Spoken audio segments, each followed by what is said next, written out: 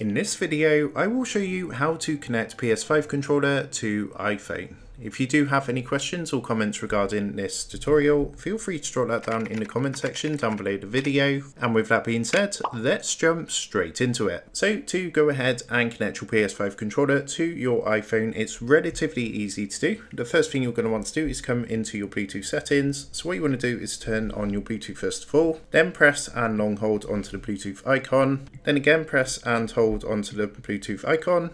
And you're going to see down here the option for Bluetooth settings. So go ahead and press onto that, and that's going to open up your settings. Now, as you can see, we are currently searching for devices. So you can see here it says other devices currently searching. Now, at this point, whilst it's doing this, you want to come to your controller and you want to hold the control center button and the screenshot button at the same time. So to press and hold these two buttons for a few seconds, what's going to happen is the blue lights are going to start flashing, which shows the controller is now in pairing mode. So now if we go ahead and come back over to our iPhone, you're going to notice that it has picked up the controller. So all we need to do is press onto the controller, and as you can see, this is going to connect our controller to the iPhone. You can see the controller is now connected as the lights have turned solid, and we can now use the PS5 controller to go ahead and play compatible games on the iPhone. So that is how to connect PS5 controller to iPhone. With that being said, I hope this quick tutorial did help you out today. And if this did help you out, I'd really appreciate it if you was to consider dropping down below the video, leaving a like, and also subscribing to the channel. With that being said, I just want to take a minute to thank you guys for watching this quick tutorial, and I will see you in the next video.